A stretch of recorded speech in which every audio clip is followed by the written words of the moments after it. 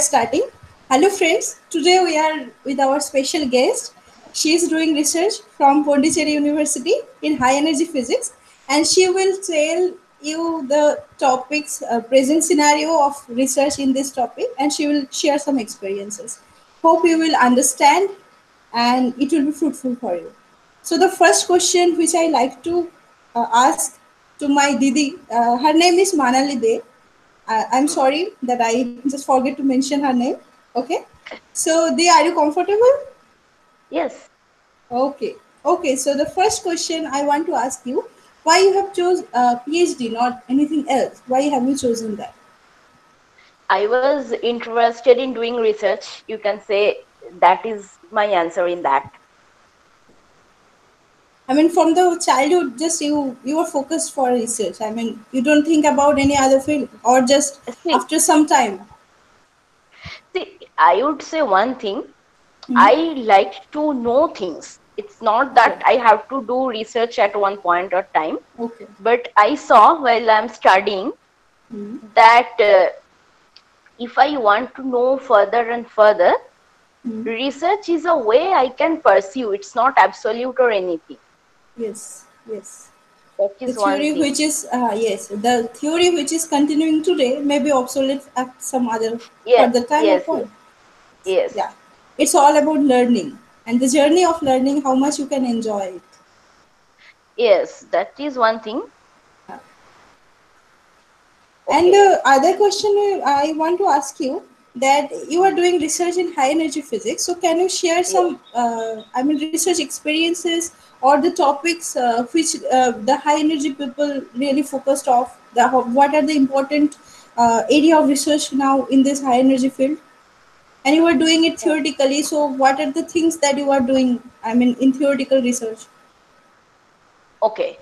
First, I will start that. Hmm. See, this theoretical high energy physics is a too vast field for any person to say what are all the current topics. First, I will Okay. tell what I am doing, and I Okay. should warn people that it's not very current topic or very much trending topic what I am working on. What I am working on is how the quantum field theory or general theory of relativity can be modified. Now you can ask me what is the need for this Yes. modification. The thing Yes. is this: the prediction of quantum mechanics and general theory of relativity does not match these two theories. So people are in search of quantum gravity. But the main issue in this regard that most of the experiments of quantum gravity are not possible to perform, not Okay. now or not in near future. So mostly people approach it theoretically. Now Okay. theoretical approach does not give you a picture of truth, no, because it's Yes. not experimentally verified or anything. Hmm. But out of a number of theoretical approaches, you may get a theory which will be directly or indirectly experimentally verifiable. So what I am doing, I am checking the effect of non-commutation of space-time coordinate. Generally in quantum mechanics, we know energy and momentum, position and Energy and energy and time. time. Hmm. Energy and time and position and momentum. These Hmm. things are complementary. So this Hmm. shows non-commutation. Yes. Now I am asking, instead of position and momentum, if two space-time coordinates, that is two coordinates of measuring position itself, are not commuting mathematically, what would be the effect in GTR or QFT? How the equations, curvature equations and all in GTR, curvature equation, um, energy calculation, etc., would change in GTR if two space-time coordinate, or rather two position measuring coordinate, are not mathematically commuting. Okay. So that is my question.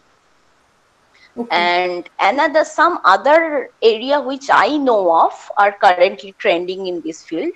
One is the relation between high energy physics and condensed matter physics. Okay. Means Interesting.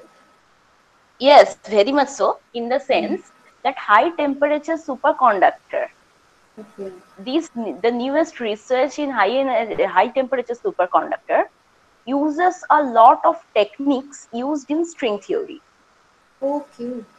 or Wow.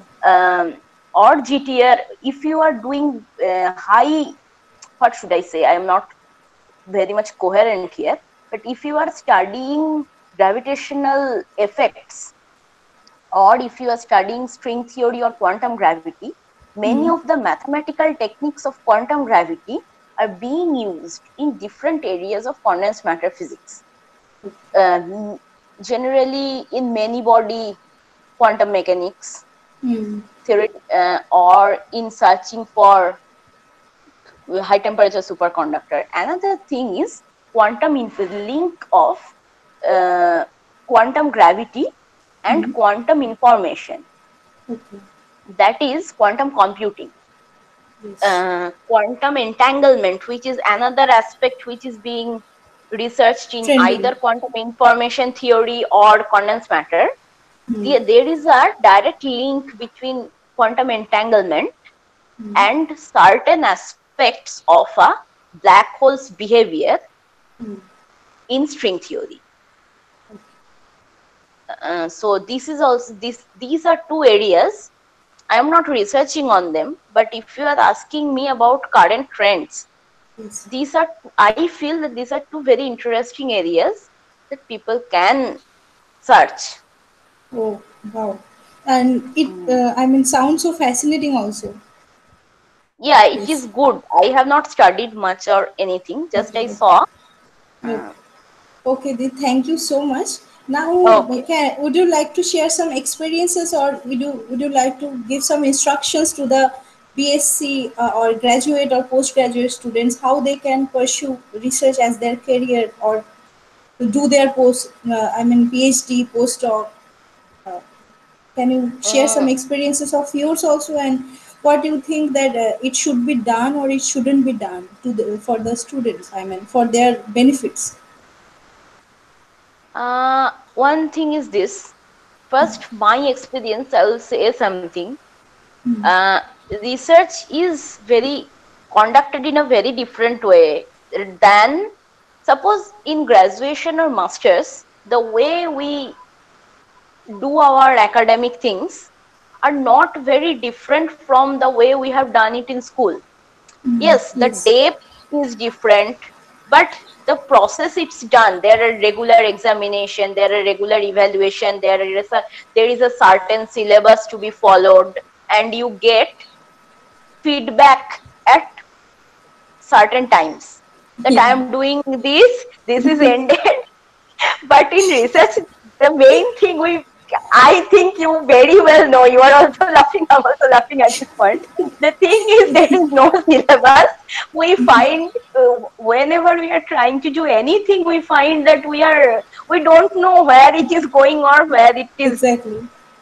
So it is not, the thing is, it's not to be frightened of, but I Yeah. sometimes think either from institutions or from the professors who are guiding us, I sometimes feel we need a better grounding when we are joining, not before that. Because before that, even when we are preparing for NET, JRF or anything, it's not preparation for research. Exactly. It's a set preparation. There is a syllabus, there is everything. But Yes. I feel our professors should prepare us for this mental shift a bit more thoroughly, either professors or institutions, Hmm. because before joining and starting, it's not possible for anybody to do this shift on their Exactly. own at home. It's not Hmm. possible. Yes. Yes. Another thing, that's why it feels so challenging, not because it's very hard.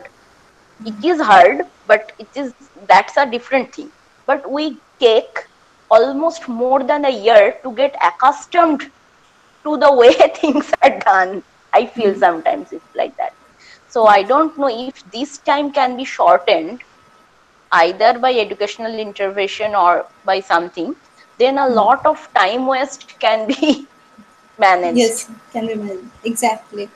Okay, Dee, thank you so much for Okay, your valuable experiences, and hopefully our students, our followers will find it helpful. Thank you, Dee. okay, বেরিয়ে যাচ্ছি।